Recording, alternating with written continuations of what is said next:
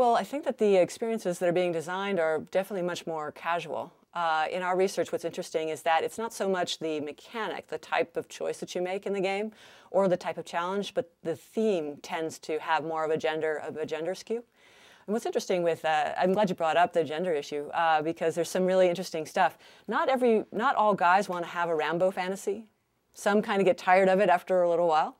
A lot of guys like sports, but not everybody likes sports.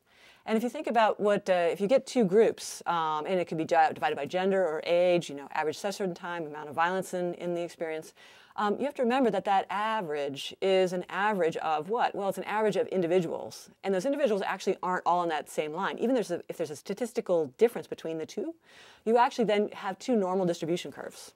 And so there's a lot of guys in the girls' range, say, and a lot of girls in the guys' range. And what people tend to forget with 50 years of marketing experience behind us now, we tend to jump right into the gender as like, oh, this is the defining rule. This is how we make our games better because we're going to target this by gender.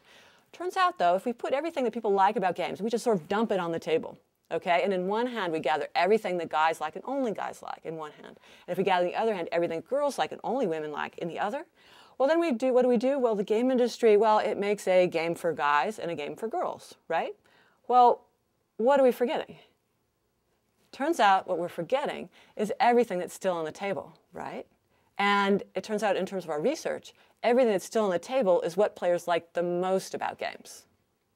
And so when we think about how to use gender segmentation as a way to make games more fun, it's actually a pretty slippery slope because if you're looking at a lot of games that have mass appeal, it's like 40-60. Male and female, and games are almost all played in mixed gendered environments. So it's not surprising that the most popular games like World of Warcraft or The Sims or Myst, and we've worked on 3 of the Myst series, is that they actually draw from both pools. There's mechanics and situations and themes that appeal to both. But in terms of casual games, what we find is that there's a lot of very interesting, obviously, theme stuff. So the restaurant simulations, Diner Dash. We've worked with PlayFirst on everything since Diner Dash 2 pretty much on as come through our lab. And what we've noticed is that there are a number of mechanics, and it's not that women absolutely like hard fun. You might think that, oh, it's the guys that want the real sweaty kind of like intense experience. The girls want this either very social or very easy time. Not true at all. I mean, women love, as well as men, they really love to work hard for their game. The harder they work, the more rewarding it feels. And so it's not surprising that people will, you play Tetris on time mode, and you do work up a sweat.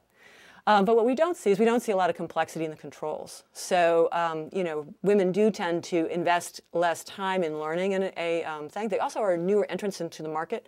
So what correlates a lot more with casual and core kind of games is like, how long you've been playing games and how often you play. Because games for the hardcore market have really scaled up in terms of adding additional features over time.